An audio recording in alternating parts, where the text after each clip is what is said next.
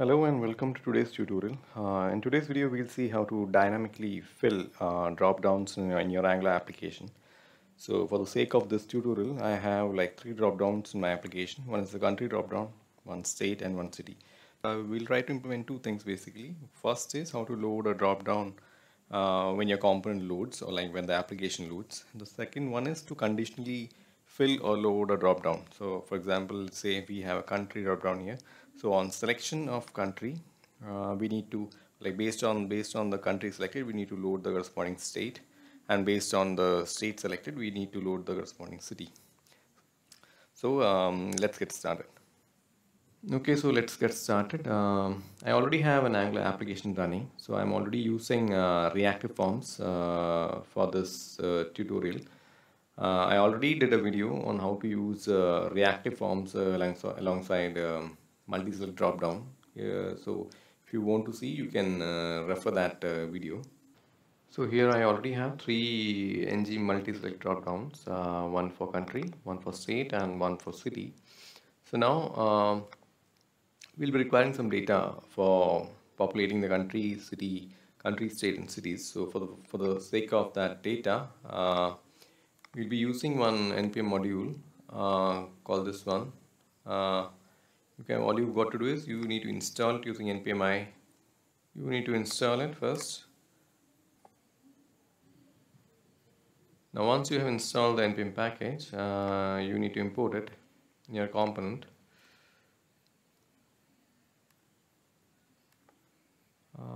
Import these two things, import sync entry and the interface. Import the module and the interface in the required interfaces. Okay. Now once these have been imported, let's write a couple of methods. First, let's write a method for getting for getting the countries.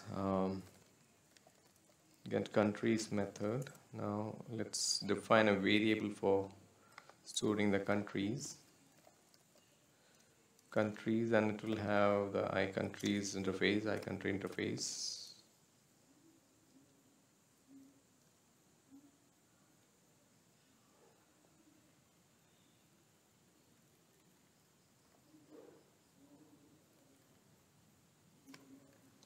Once you have defined it, inside the getCountries method, this country is equals to csc dot get all countries.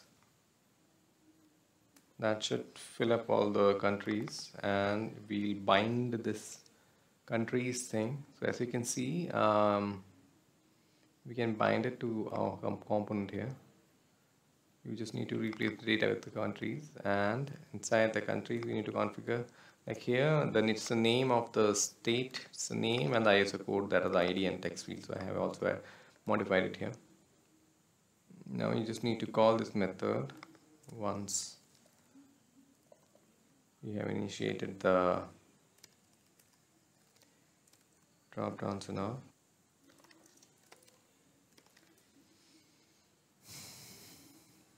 Once you run your application, you should be able to view these things now. Let's also define states. State array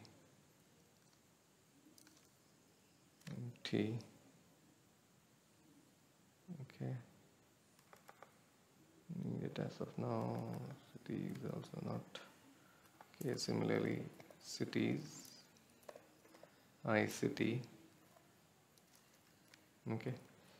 Now once you have these things, you can also attach these things here. So let's add the data for states at state. Similarly for cities should be good. Let's load component. Now as you can see, the data in the countries is being populated. The state and in the city, it's no data available. So now when we make a selection on these things, it should trigger one call and it should fetch the states. So for that thing, we'll add an event handler.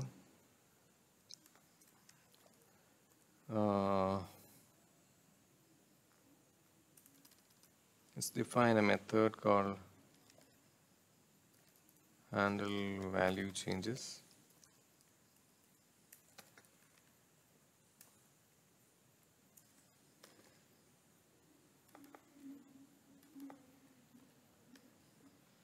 We'll add a couple of things here. This dot form, that's our form, right? This dot form dot get dot on change of country. So here I'll put on change of country dot value changes dot subscribe. We'll subscribe to this thing. Similarly, we'll add one more from state change dot value change dot subscribe.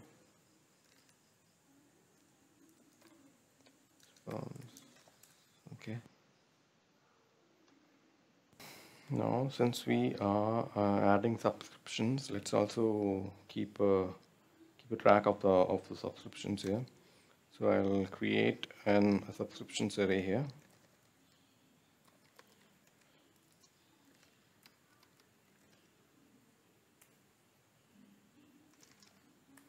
And we'll push these subscriptions here, and while destroying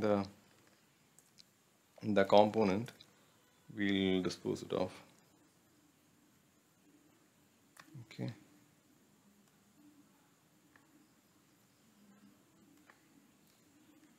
This also.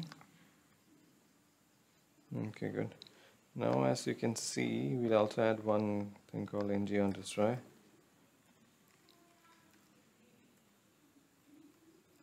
ng-destroy.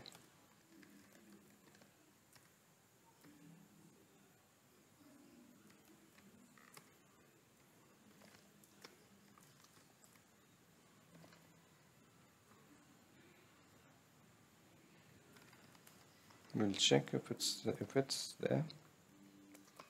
Then we'll unsubscribe. Okay, that should be good. Now, while we change the value of country, this should trigger. Selected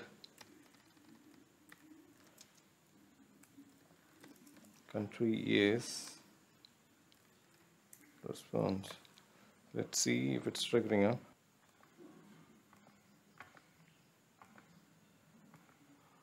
Let's open the console here. Opened up, and Afghanistan. So as you can see, it's working. So we're getting the ISO code AF in Afghanistan also. Now based on this country selection, we need to load the state. Okay, so let's see what's the method for that. So we'll add one more method here. Get state. This dot states will be equal to SES dot get cities, or like state of country, and we need to pass the country code. Country code. You can pass it from here. Okay, country code here. So here we can this dot get state, and we can pass the country code. The country code is ISO code. So the country code is ISO code, so it will be in response dot ISO code. So based on this, we should be able to get the states. So I'll just save it. So we don't require this now. Let's say the application. Now if you run the application, if you select the state, Afghanistan, and check the states, okay, it's not loading. Let's see why it's not loading. So let's check.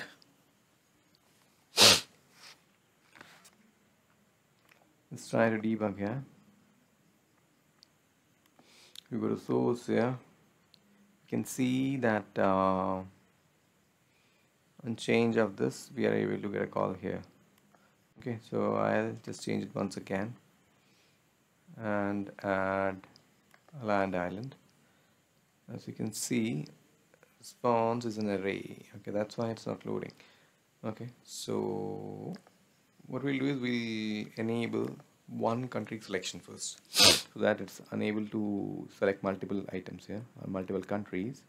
So we'll go to the init drop-down settings, and single selection will enable is true, 1. Now once we have a single selection in our country, we'll be getting one entry per time. So we can do like this and the ISO code. Now it should load.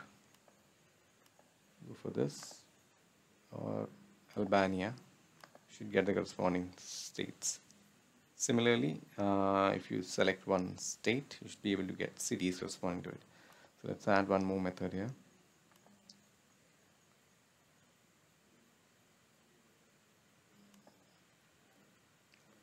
Similar to the state, we'll add a method called get city, wherein we will be passing the city code.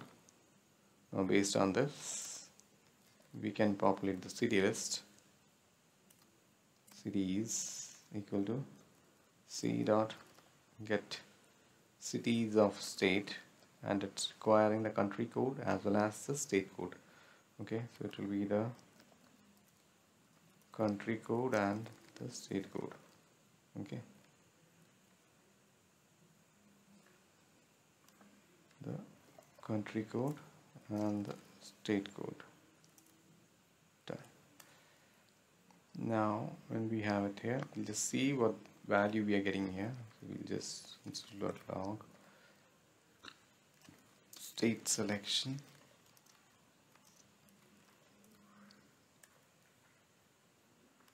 You see here, I'll select country. If you go to console, it's nothing here. Now if I select state, it's bad guess. State selection, I'm getting ISO code for this thing, and so the country code I need to store that country code somewhere. So what I'll do is I'll save the country code here. Maybe I'll keep two variables for that thing. Selected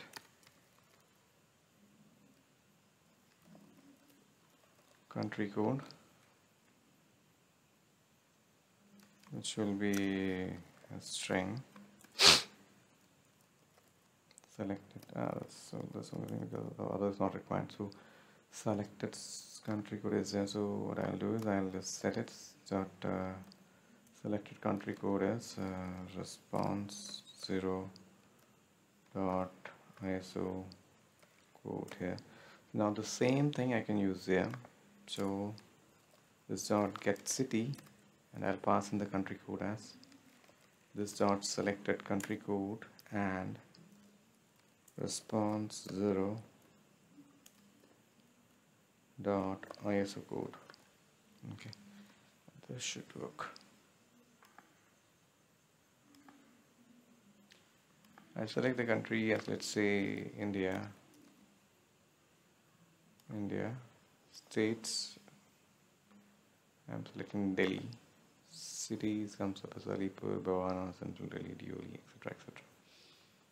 That's good, right? So I hope you find this tutorial useful. Do let me know if you have any doubts related to this video in the comments below.